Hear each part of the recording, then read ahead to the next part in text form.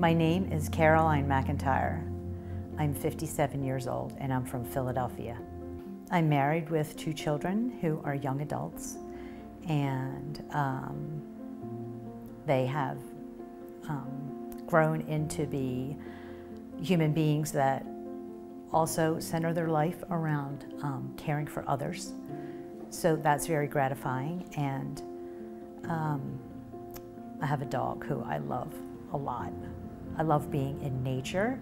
I especially love lakes and mountains. And I love my backyard garden. What makes me tick is my profession of being an oncology nurse. And what's behind that is the love and compassion that I feel in my heart for other human beings that is in an endless supply in the universe. And I never feel depleted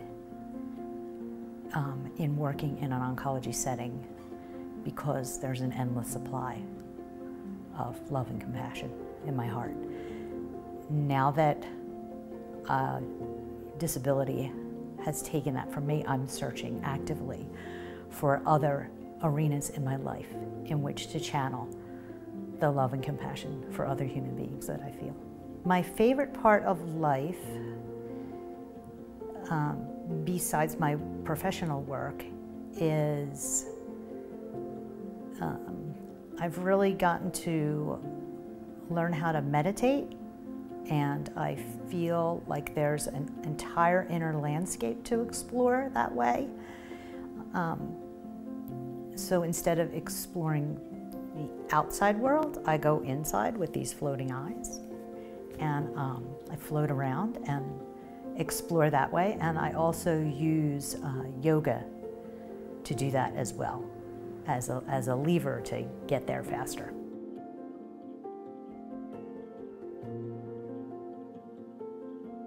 I discovered the metastasis on my own with a lump on my sternum, and sought out, my family physician, asked other physicians in the workplace, and everyone felt that it was costochondritis, that it wasn't anything to be concerned about. I had had an early stage diagnosis 10 years prior.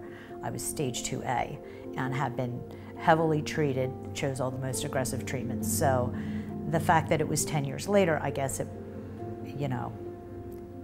became so uncomfortable for me that I called a nurse practitioner friend and said, "Can you just order me a CT of the chest?" And she did. And she called me and told me that it was bone metastasis on my sternum. And that was 2.5 years ago.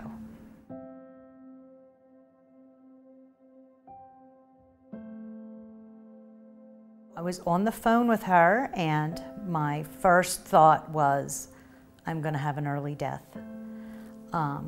And I knew that to be true because I have cared for many patients that are metastatic, and depending on the extent of the metastases, I wasn't sure how much time I had, but I knew that I would die an early death, and that it would be from metastatic cancer.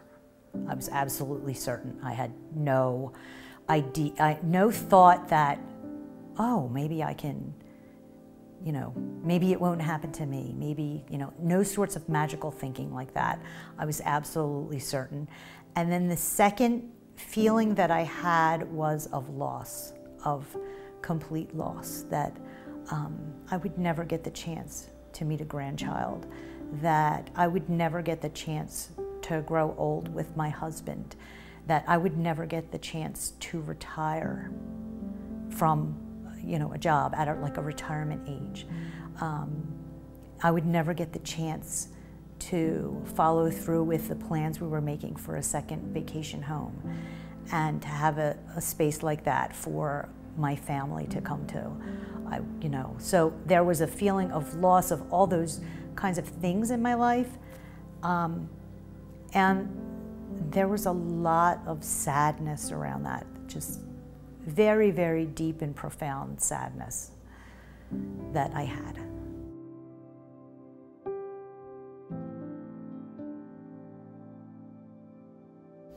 I turned for support to the other metastatic breast cancer patients because there's a comfort level there.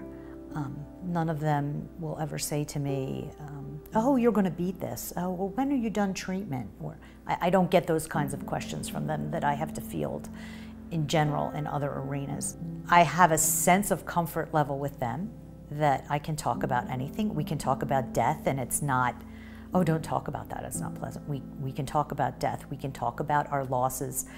We can be really clear, and we can have a dark sense of humor, and that's okay. I have dark days. I get beyond them by pulling out my mat and using my body and then meditating. And one of my biggest fears with that is that as my body deteriorates, which it will, which it already has, it's a one-way street there, I will no longer be able to use my body in that way to get to that point, and I have to find other ways to help me consolidate those feelings so that I will be able to maintain my capacity to enjoy life. What's next up on my agenda in facing an early death is to write letters to the grandchildren that I will never meet so that they know that I loved them before they were born.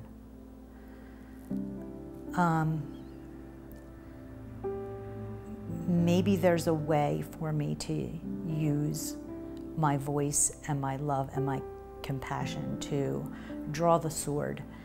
Not that I want to be any type of warrior, just that maybe my particular message will somehow find a path to have an impact.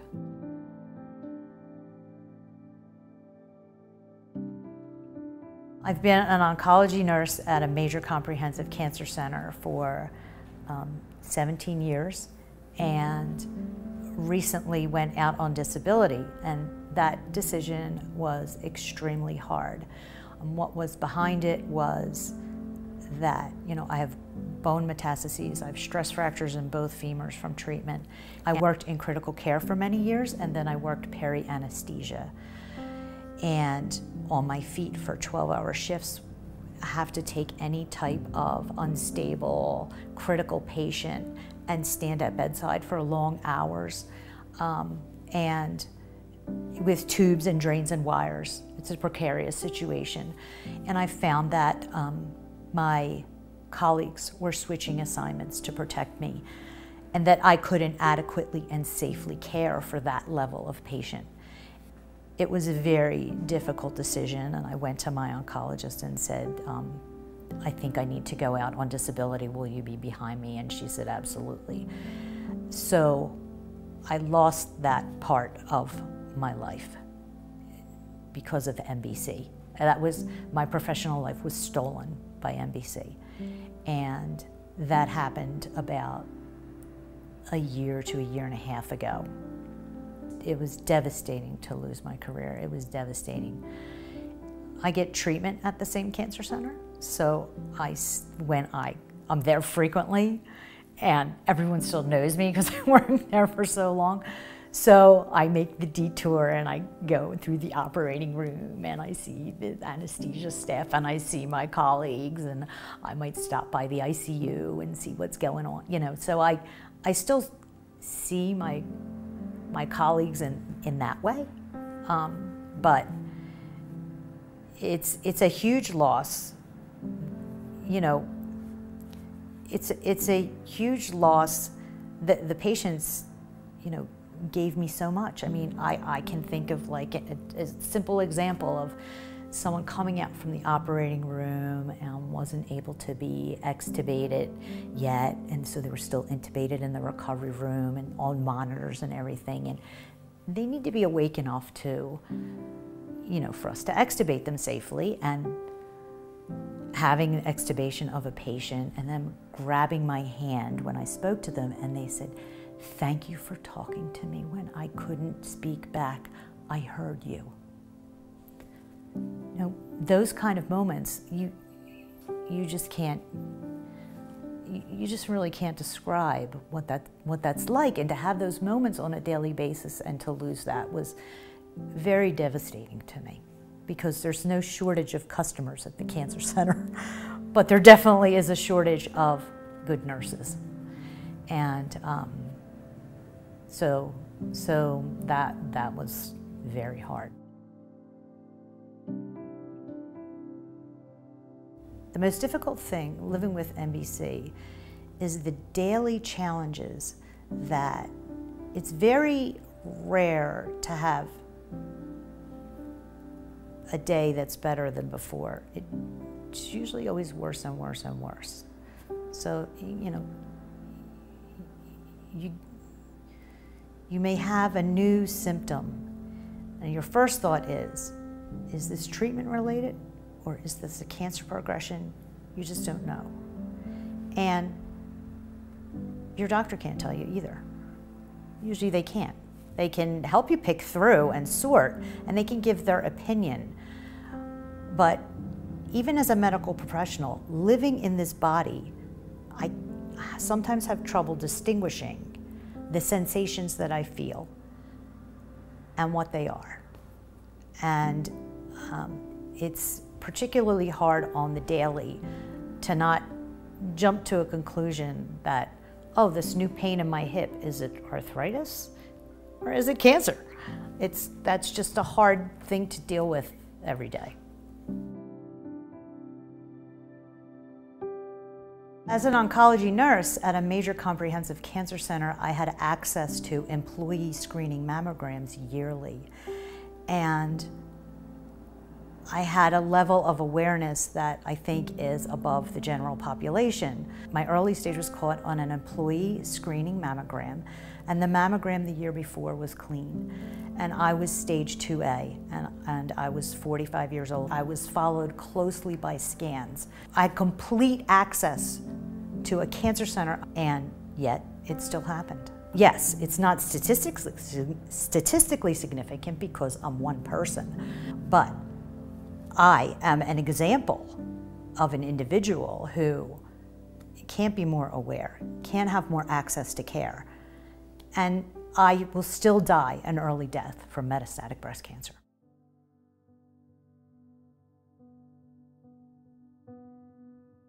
What brings me the most joy is helping other people.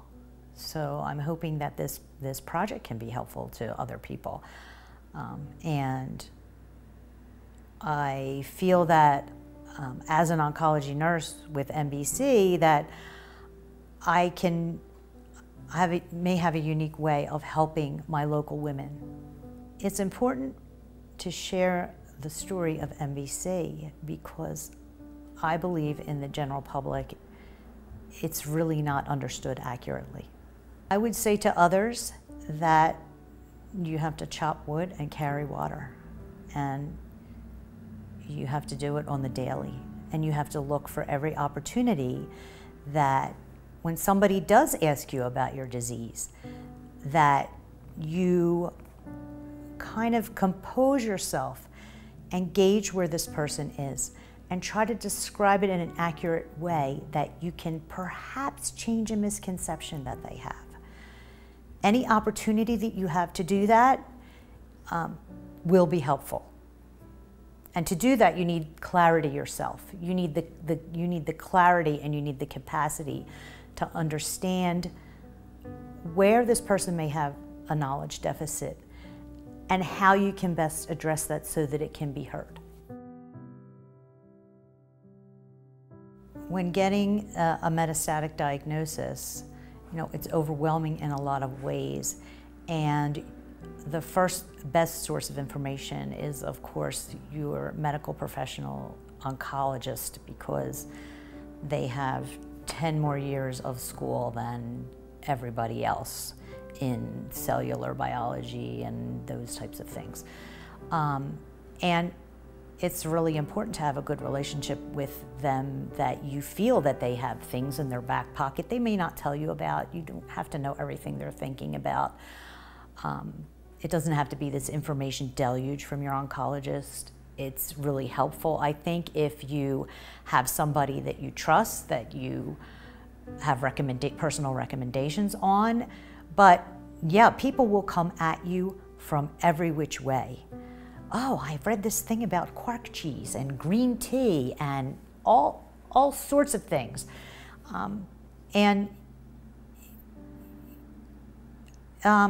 My response to those people has always been, oh, thank you. That's really kind of you to be thinking of me, and I know you want the best for me, but I'm really going to go with the things that have clinical trials behind it, and I will go to, the more well-known websites that have actual data behind them.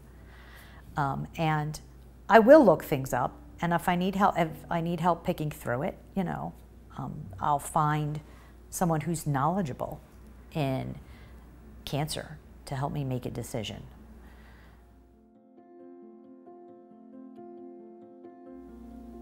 I guess my message to the world around MBC would be to change the languaging, the combat languaging, and that we could get to a place where we reach that point that